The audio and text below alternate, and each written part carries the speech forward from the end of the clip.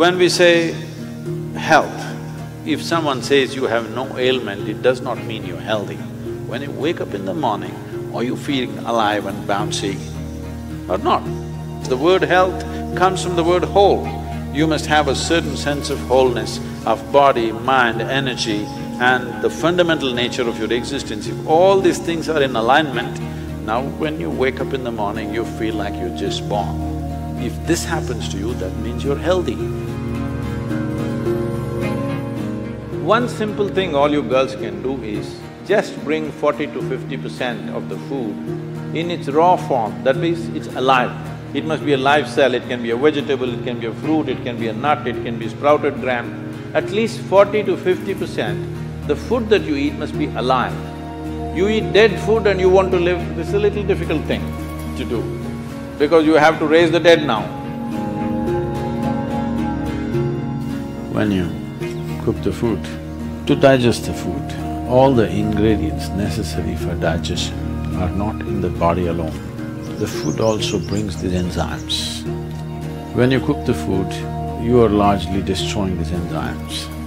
Minus the enzymes when you eat, now the body has to struggle to reconstruct that part that has been destroyed and then only it can digest.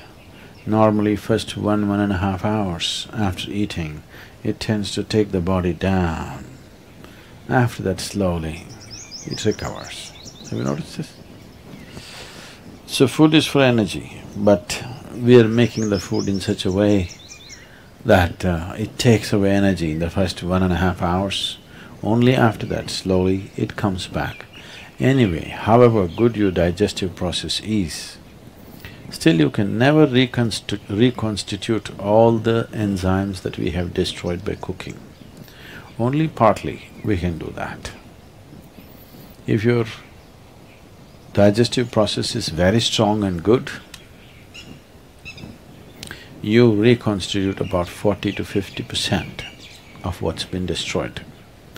If it is a little timid kind of digestion, it's much less. So whichever way, if you're eating cooked food, 50 to 60% of the food that you're eating is generally going waste. But the body has to still process that. And the amount of energy that it spends and the amount of trauma that it goes through is very big.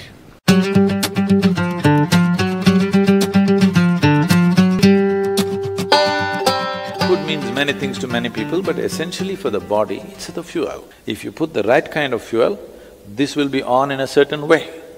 If you put the wrong kind of fuel, somehow it will manage.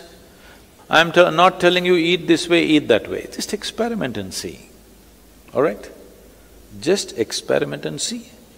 Tonight if you go, instead of eating whatever cooked food, just eat fruits and see, tomorrow morning you will not need an alarm bell, you will wake up before the alarm bell. And you will see all these eyes will not be sticking like this, like that, you wake up, instantly you're bright and alert.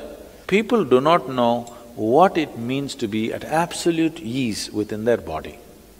95% of the people do not know this, unfortunately. Because you put the wrong kind of fuel, you can keep this body like breeze. Simply, it goes ahead of you, you don't have to drag it wherever you go. It must float ahead of you. You can do this just putting the right kind of fuel.